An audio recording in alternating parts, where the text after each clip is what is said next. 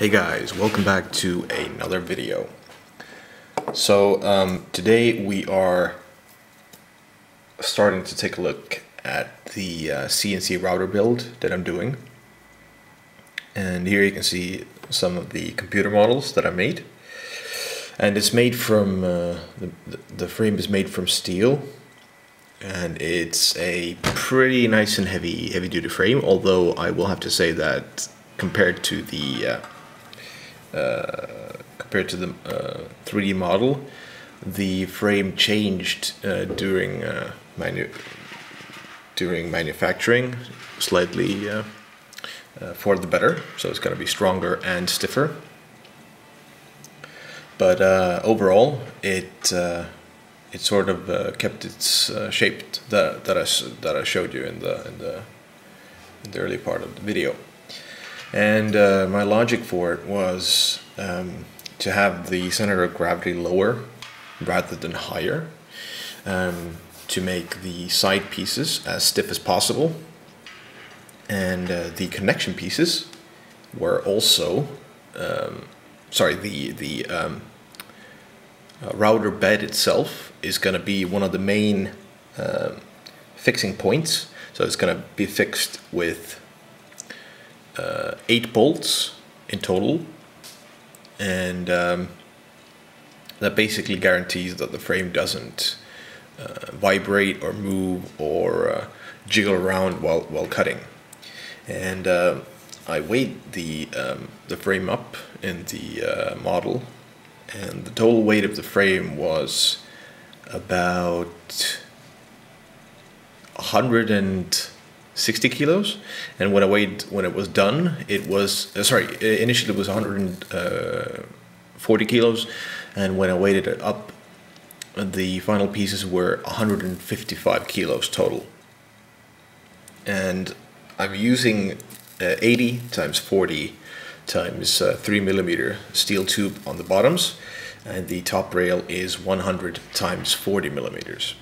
Now, they are pretty hefty tubes, and since the HIWIN linear rails are going to be mounted on the sides of the top rails, that sort of guarantees that that it's going to be a good mounting surface, it's going to be a strong mounting surface, and it's going to work pretty well.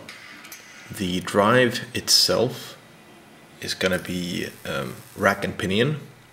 So we're going to have a module 1.5 rack, and we're going to have, if I'm not mistaken, 3 Newton meter NEMA 23 motors, and it's going to have a reduction rate of 2 to 1. So it has to make 2 turns of the motor to turn the gear, which the pinion gear on the rack that's moving on the gear rack once. So I did some rough calculations, and since we're gonna have 2 motors on the gantry, moving the gantry, it's gonna be the maximum that it could do is around 4,500 millimeters, or 4.5 meters a minute on the travel or feed rate. And to be completely honest, since it's going to be mostly used for wood and stuff like that, it's going to be more than enough. It's going to be very strong, and possibly even strong enough just to cut a little bit of aluminum.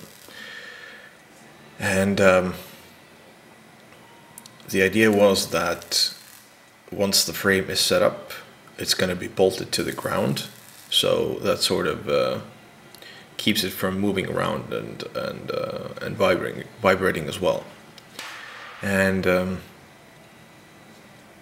when the whole frame is set up, when everything is working, tested, frame is painted, motors work, test cuts are done, test cuts are nice and accurate, then the leg part of the side piece or the side frame is actually going to be filled with sand. And I saw this that saw it, that it was done by this old Tony on his CNC router build, which CNC is very nice. I'm going to link it in the link here. And I was actually talking to a friend who did his finals thesis work on vibration dampening, and he said that of course the best way to do it is epoxy granite, because that has a ridiculous amount of vibration dampening capabilities. But sand is very cheap and it actually works. So it's probably going to be filled with sand, and that's going to give it some more weight. It's going to give it a bit more stability, a vibration dampening possibility, and it's going to make it nicer. So yeah, and I'm going to leave you now, and I'm going to do the next video in a few days, hopefully. And the frame for now, this is the beginning of July. Right now the frame is done, but we're waiting for the new location to open up so we can set the frame up there, because we technically could set it up, but then we have to move it, and I'm not really not really a fan of that. Right, thank you for watching, and see you next time. Enjoy the video.